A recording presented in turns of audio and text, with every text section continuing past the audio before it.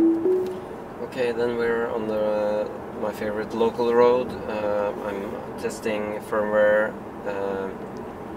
called 17.32.6 space and then c28277 something. I think that's the latest version which we got, and I haven't have too many impressions. There's definitely some changes as the car tries to dart me off into the grain field. So just had a short drive on my local highway, which went fine, which went better, but I'm not sure if it's doing better on local roads.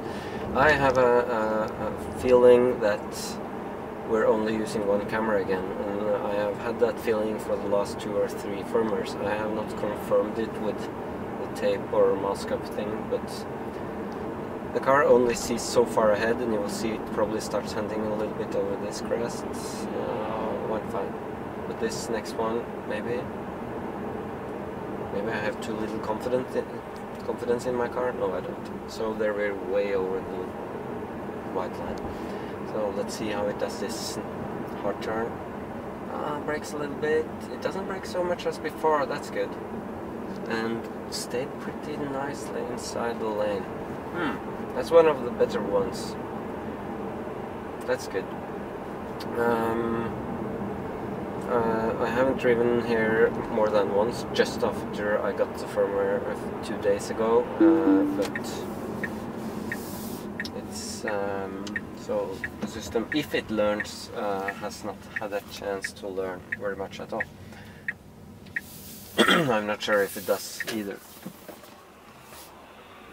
Some people are speculating that there is some calibration issues, that you have to, after you get new firmware, you have to recalibrate. Tesla doesn't tell us anything, so we don't really know.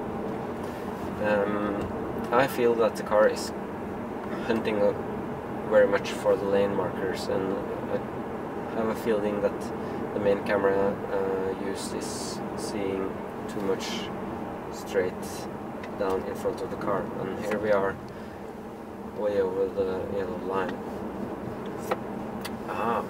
Brakes, and believes this summer roller skier is a car where he doesn't show it. There it is. Yep, that's good. Let's pause it.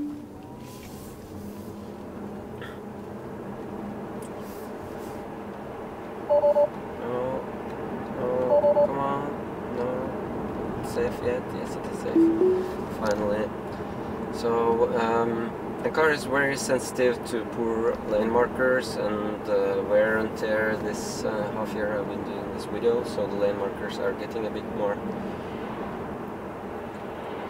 worn out on my favorite road, but well, at least I have no difficulty spotting the difference between pavement and grass.